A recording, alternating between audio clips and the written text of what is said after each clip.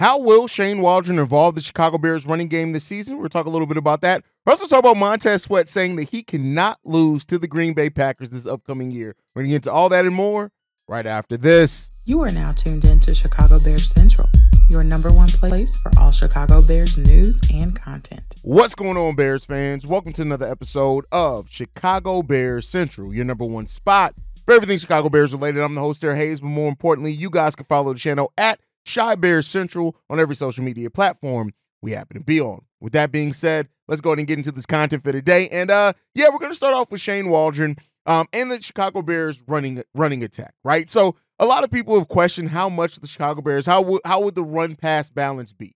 Under Shane Waldron, you can expect us to pass it a lot more than what we did last season, especially under a Luke Getsy offense with the new quarterback, things like that.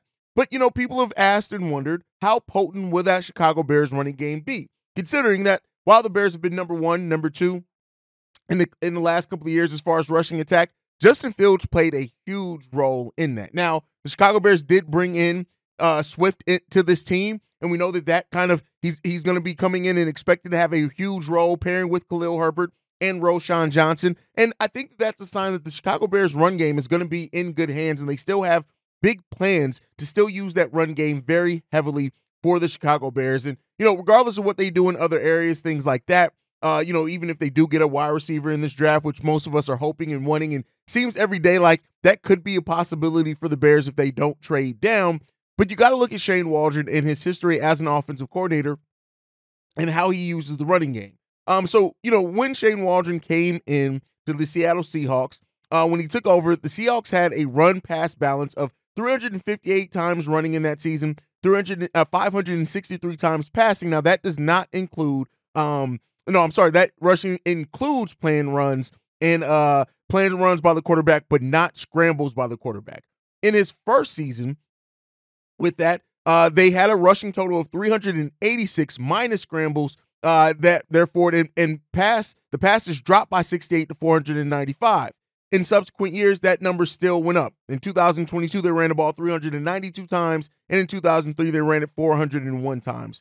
What does that mean? It means that Shane Waldron is a offensive coordinator that does not get stagnant, that does get creative, and still does plan on using that running game very heavily. And that's why you saw the Chicago Bears go out and get a DeAndre Swift. So I think that's going to be an important part of this. And so when you look at also Shane Waldron and the way that he's developed as a play caller over his career as an offensive coordinator, the Bears are going to get the benefit of him going through what he's already went through at different spots, coming in with kind of a more streamlined approach and how he wants to go about things.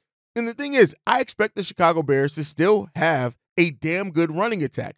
Are they going to look like and maybe run it as much as they had, in 2022? Probably not, and they shouldn't either, right? Especially if you have a quarterback that's operating more within the pocket. We're going to be under center a lot more too. But the running game is in good hands. There's going to be really good balance between that run game and the pass game, even with the Bears potentially adding another weapon in a wide receiver potentially in this draft. So when you look at it, that running back room, right, is going to be important for the Chicago Bears. And hopefully they're able to stay healthy as well. Look at DeAndre Swift and what he can do at both in the run and the pass game. Khalil Herbert, what he does in the running game, and looking a little bit better than what I expect him to look in the pass game as well. And then you still got Roschon Johnson still as your kind of do-it-all back, who still has a lot to prove of how much he can be a weapon for the Chicago Bears team consistently, right? Because we know he had the injury, things like that. But the number of snaps went up for him as the season went along as well. So I do think that, the Bears still have faith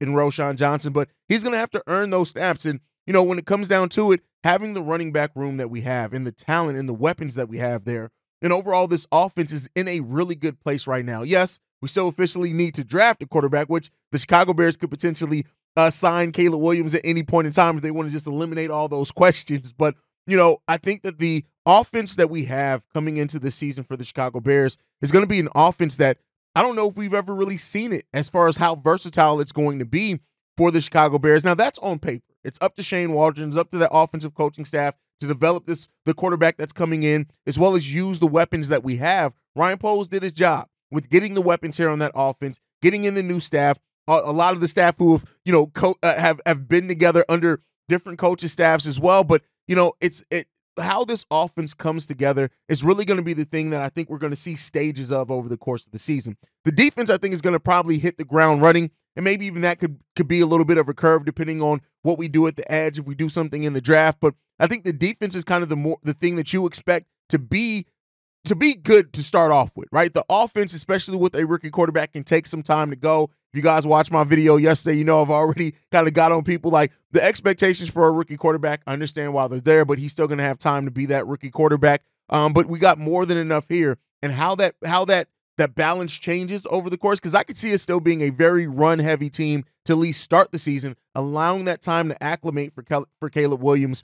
But as it goes on and it becomes a bit of a more balanced offense, and Caleb shows that he's ready for something, he could do that in training camp. We could see that run-pass balance be more pass-heavy right away. But, I expect it to be an evolution for the Bears offense as these players get familiar. We got a lot of new weapons on this offensive side of the ball. The offensive line even has some new faces there, but when you look at Gerald Everett, new face, DeAndre Swift, new face, Keenan Allen, new face. Now, it does benefit that a lot of these guys are also veterans that have been in the NFL for a while as well. So hopefully that learning curve, a lot of those guys also are familiar with the system.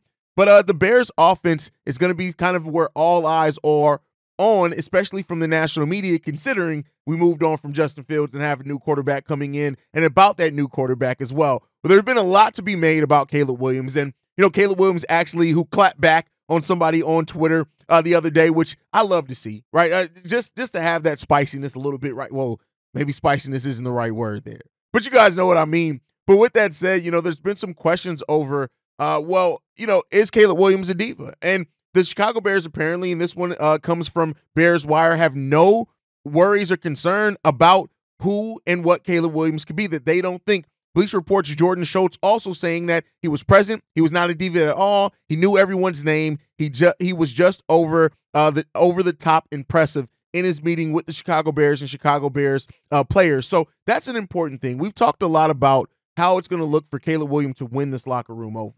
And outside of the talk, the confidence, anything like that, is going to have to come down to Caleb Williams and the rapport that he builds with the teammates. And this is Chicago, right? This is a Chicago Bears franchise. As long as he comes in with the right mindset and performs, especially in practice, goes through the ups and downs, things like that, it's going to be hugely important for that to be a huge step in him kind of winning these guys over. And make no mistake about it, he's going to have to win the guys over, especially for a locker room that love Justin Fields. Now, by win him over, I don't mean that they're going to hate Justin or try to tank his success or anything like that, but for them to trust him, right? He is going to have to earn that trust from those players that went through battles with Justin, that went through the down seasons with Justin, right? Went through those things, the injuries and things like that, saw how Justin battled and set the tone in practice by coming to Hallis Hall, reporting there early and stuff like that. Not to say that Caleb Williams has to do those same exact things, but he does have to endear himself to the Chicago Bears roster. And so we'll see what happens with that. But the Bears have done more than enough due diligence on Caleb Williams. If Caleb Williams is picked, which all signs are pointing to, on April 25th, Caleb Williams will officially be the new quarterback of the Chicago Bears. It's because the Bears have done every bit of the research possible to where they're not only sure of what he's going to bring on the football field, but they're also sure of the character and the person in who Caleb Williams is. And so I get it. A lot of people have doubt, and some people have doubt about some different narrative things with Caleb Williams. I've talked about that ad nauseum. I'm not really giving any more energy to that either. But it's up to Caleb to come in here and prove it. And, that's this offense and what they're going to go through. But he's coming in and inheriting a situation that has been tailor-made to try to put him in the best situation that it can be for him to succeed. And, it's up to the coaching staff. It's up to Ryan Poles to continue to evolve it, to watch how things go, the ebbs and flows. But it's also up to Caleb Williams to come in and own it. And if he does, see what happens with that one, man. But I want to talk about a little bit about the comments from Montez Sweat when it came to the Green Bay Packers. The Green Bay Packers, by the way, who we do know now that they will not be facing off against the Chicago Bears, at least not to open the season. They'll be opening their season differently. I think they're opening it on Friday night, and they're going to be out on traveling. They're going to be in São Paulo, Brazil, to open the season on September 6th against the Philadelphia Eagles. So shout out to those two teams that get to play in Brazil. That could be huge. But in Montez Sweat talking about like what he said about Caleb Williams, which I did talk about, saying this, I'm not losing to Green Bay this year. I can't do it. I can't do it, man. So he was on the green light with Chris Long on that YouTube channel when he said that. And this is a big season for the Bears to get over that hump, right? And not just the Green Bay Packers. We all know it's FGB all day, every day around here at Chicago Bears Central, but you also have to in your division. And this division, the NFC North, is a division that's on the rise. It's going to be one of the more interesting divisions in the game of football this upcoming year to just see how everything shakes out. And the Bears are the team that have to prove it, right? The Detroit Lions won that division last year. They show what they can be. The Vikings have a lot of changes going on with that team, so they got things that they need to prove also. But even if you're going off last season's record, they don't have as much proved as the Chicago Bears. But again, the changes on that roster kind of show that they got a lot to prove as well, as well down there. So this is going to be a division that's going to be really fun to watch how things shake out. And the Bears are going to have to fight to show that they belong in that division. And I, for one, don't see nothing wrong with that. Like, I get it. We're Bears fans who want to say it. When you look at the Vikings, the Lions, the Green Bay Packers, and the Chicago Bears, right now, based off where last season ended, if you remove the fandom, like, of course, I looked at the way my defense finished that season, the wins over the Detroit Lions and things like that. But the Bears are going to have to prove it. And this is going to be a division where nothing's given. Everybody's looking to set the tone in the division. And Montez Sweat putting those words, you got to also put the action behind it. Jaquan Brisker is a player who also talked a lot about the Green Bay Packer rivalry and didn't necessarily always perform the wellest in those games. Now, if we're going to be talking, that's fine. I'm not against talking, especially trash talking the Green Bay Packers or anybody else in the North. But you're going to have to back it up on the football field because nobody's giving the Chicago Bears anything. And while the Bears and some of these odds are now kind of predicted to have an above 500 record, shout out to that, they got to prove it on the football field. So if you're talking about showing your worth and showing where you rank in the NFC North, it's going to have to be proven any given Sunday on the football field.